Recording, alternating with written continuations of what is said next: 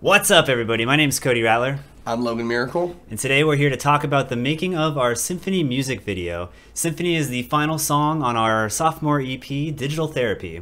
So usually once we finish a song, especially a single that we want to have a music video, we start imagining what could, tell the story of the song perfectly, whether it be following the lyrics or just something completely different. And this one was very simple because it does follow the lyrics exactly. And if you don't know the song yet, first off, go listen to that before watching this. But Symphony is really just about a person wanting to create something that they're just proud of. More specifically for this video, a song. And you just see this person kind of struggling, wanting to create the best song in the world, and they want everybody to know the words, everybody singing along. So I wanted to kind of showcase a video, with this character going through this cycle of like hitting writer's block and wanting to, make that perfect thing, then they get that spark. David then kind of brought in the little twist of it, and by saying not only should he see this song kind of make shape, but he should start envisioning like what it would look like as a band played it on stage. And then he starts seeing himself performing that. It's kind of almost turns into like a really cool daydream in a sense. Yeah, it's cool looking back, thinking about how much of the song really is driven off of lyrics, like you were saying. The song itself is very exactly what he was just explaining, but then for the music video to come to life and replicate what the lyrics are getting to, it's really cool how that whole process came to be. Again, as Logan was saying, we kind of start off as ideas where we're all in a group setting, kind of generating what we want this video to be about. Once we have a solid idea, David will go and spend some time at his house where he works on, I don't know, a digital iPad, something of the likes, where he can draw out scene by scene and let us know what this video would look like when we get to recording. So today we're going to show you guys what that video looks like. So the cool thing, this is not the first time that we've ever kind of done this for a video. Before shooting it, Disorder kind of went down the same route. Yeah. Like Cody was saying, we sit together, think of our ideas, almost even kind of put it from beginning, middle, end in a storyboard and words, and then David goes home and he'll be on his iPad or his computer and either sketch over or freehand pictures, just kind of making more of an actual storyboard for us to look at. And it helps out immensely when we are actually shooting, because you actually get specific scenes that you can look at and say, I want this. And like Cody was saying, we did a pretty damn good job of replicating. Yeah. And just like looking at these, literally each of these is an individual shot that David had to draw out. So it's kind of crazy when we see this for the first time. It's like seeing the video come to life, and we haven't even done anything yet besides talk about it. Right. I mean, obviously David's done a lot at this point, but for those of you guys that are in bands or just know about how music videos go, it's an all-day event. Like, it takes a long time to get through, but yep.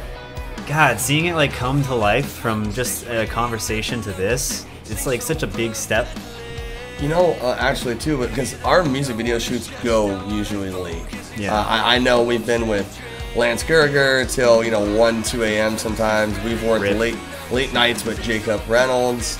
But this one actually, it was other than Greenway. Greenway was our first ever like self-produced music video and everything, but that was off of a GoPro. Yeah, car. 90% of it. So this was like the first time that we ever did a legit music video, like pretty much on our own. We had big help from Kenny H.B. Johnson. Love you, buddy. He came out to the live band shots and helped us with that and helped direct it, because obviously David can't be doing that when he's playing on stage. Yeah.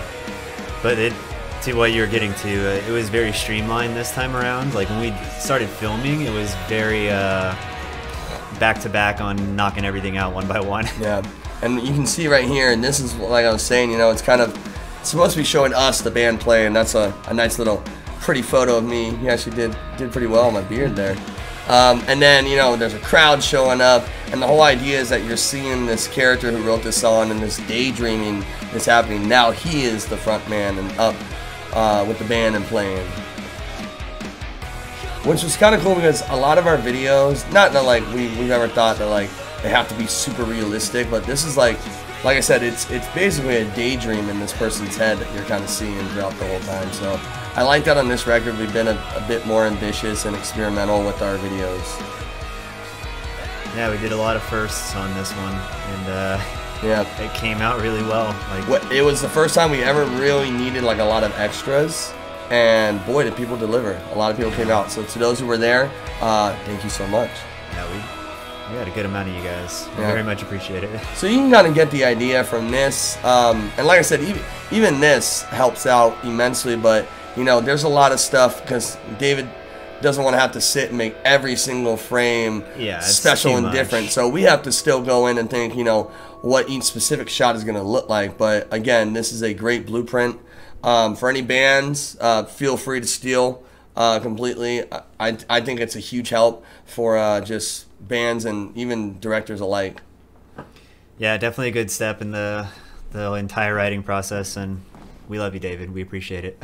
I think that is video, what, 2 or 3 that we've shot in his place? I feel like it's 3 now. Yeah, it has definitely been 3 at least. So, yeah. David's got prime real estate for music videos.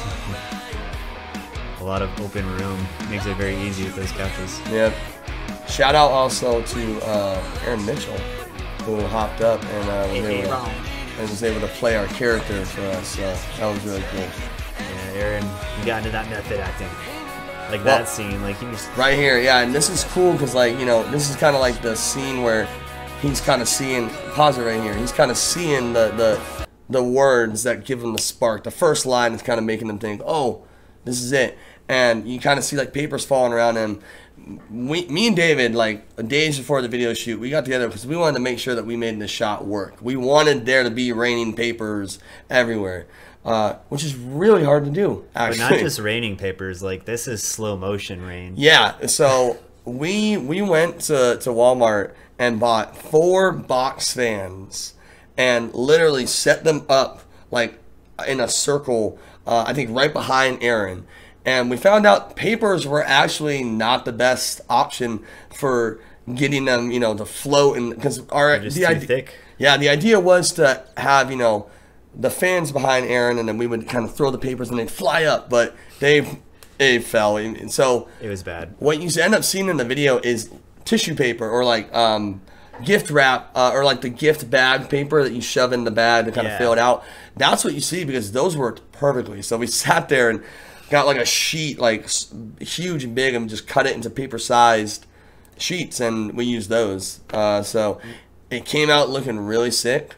And but there was a lot of work to it. Probably my favorite shot. Well, the other thing is you guys green screened it too. So we did. Yes. We got the background papers first, and then we green screen Aaron in looking at the papers so that it all kind of comes together when the edit is done. I would say another cool shot that I know that we had sat down and said we wanted to make this happen was, you know, once he starts seeing the song kind of make shape, you know, he's maybe grabbing pieces that he ripped up or threw away originally and kind of piecing them back together. And we wanted to kind of be like he's mapping the entire wall, and you can see right here, you know, we wanted to kind of look like multiple errands or multiple of the character kind of going around real quick, like a montage kind of going over. Kody had made a funny joke for anybody fans of Always Sunny, the Pepe Silva. You know, we had a Pepe Silva. Charlie's all crazy with papers everywhere. Yeah, so it's really cool because, like, I mean, again, just like it shows here on the storyboard shots, we pretty much mimicked the shot exactly, you know? Yeah, David had it like a camera on a dolly where it was constantly moving on the same track. A pretty high-tech dolly, like a time. Yeah, it was good. He mapped out where he wanted the camera, and we got multiple shots on the same exact track so that Aaron in the one room was able to be in multiple spots and look like this. Like he's actively writing, but also like putting things up. It's kind of all happening at once. Yeah. And the idea right there, it's real quick, but it's a lot. You'll see obviously in the real video. The idea is that he sees like a poster of the band, like a shot of us or like a close-up of me or something, and it, you know, zooms into it, and now he's seeing this song being played by a band and stuff. Again, all kind of feeding into this daydream that he's kind of having. Look at David giving me the glasses. It's funny because we all kind of have our own. Like I know that's Logan. Like, we all have our own like. I guess like shape. Yeah, shape or like things that we like. You got glasses. I usually have the hat and the beard on. So this is something you were talking about earlier. It's just kind of like the back and forth. So like Aaron sees us performing through this poster, and then he's kind of like imagining he's there. So this is like the back and forth with Logan as they're singing, and then now Aaron is swapped. So Aaron's the singer of the band, and he's getting down because this is his dream. Yep. He's writing this song, and he's visually imagining, what would I be like if I was the one on stage? And so people know too, when we recorded the video, we actually had to play along to the song at like double speed. Yeah, it was like at least 1.25, which doesn't sound like a lot, but It's like fast. we didn't practice at all to it, so I'm decent at a click, but holy crap, like The idea of it is we're playing really fast, but when you slow it down, it looks like it's on the normal speed, but it has more of a it's dramatic a cool effect. You'll see in the video, it's really cool. When we're playing, it's like normal speed, we're landing the hits, but we're slow. So Yeah. it's kind of weird how it comes down like that, but yo, movie magic, right? Like I said, we really pulled we pulled out all the stops on this one. We tried to make some really cool shots. We did. And that's it. So yeah, we've pretty much talked all about this making of the video. You guys probably got to see the shots of behind the scenes and things like the green screen and the papers, but please do us a favor, watch the music video when it drops, and if you're here after the fact, go check it out now that you've seen the making of. Thanks again for watching, guys. And after this, just feel free to scour our entire YouTube. We have tons of other content, music videos for some of the other songs on the record. If you haven't already, go stream Digital Therapy. It is out now on all streaming platforms. The older the videos get, the more embarrassing they get. So do yourself a favor. Yeah. Don't go back to the first studio updates. Oh, God. Don't. Anyways, we'll see you guys in the next video. Until next time, adios. Yo, we're at the music video shoot right now. We're on stage. We got all this set up. We got our mic set up. This is David's microphone. We got that one set up right now. He's used to that.